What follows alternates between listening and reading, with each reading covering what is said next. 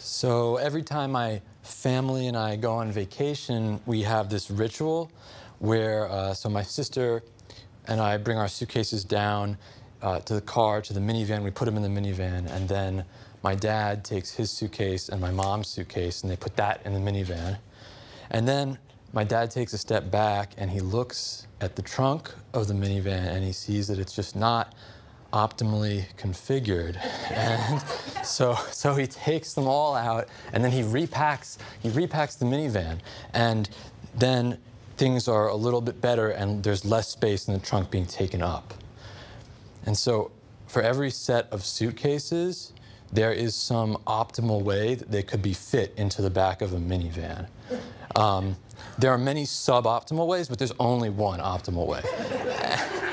And so after my dad finishes packing the trunk, my mom comes out and she looks at it and she sees there's improvements to be made. So she shifts some things, rearranges some things, and now there's less space being taken up.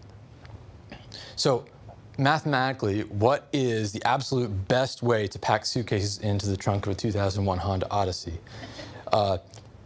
Well, we could write an equation that would describe, relate the orientation of the suitcases to the total volume consumed inside the trunk. But then we have to remember that moving one suitcase actually requires us to move other suitcases, usually. So not only would we need one equation for the system of suitcases, we would actually need a system of equations for the system of suitcases. And how would we? You have to keep in mind, right, that the suitcase can move, X, Y, and Z. Okay, that's 3 parameters, 3 degrees of freedom. 4 suitcases, 12 parameters. But the suitcase can also rotate about those axes, so you have another 12 free parameters. Okay, and so that's 24 parameters on the graph plus the total volume. That's 25-dimensional graph. That's really hard to visualize. Or you could try every single possible combination, right? But that would also be really laborious.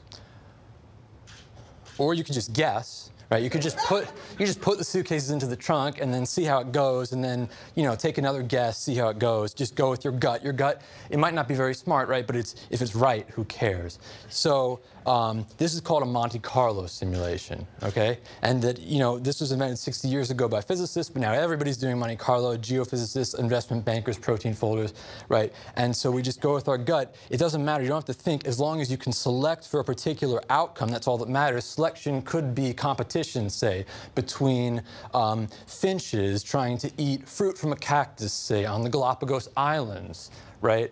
And the parameter under selection is the beak shape, okay? So life is a 3.8 billion year Monte Carlo simulation. Thank you.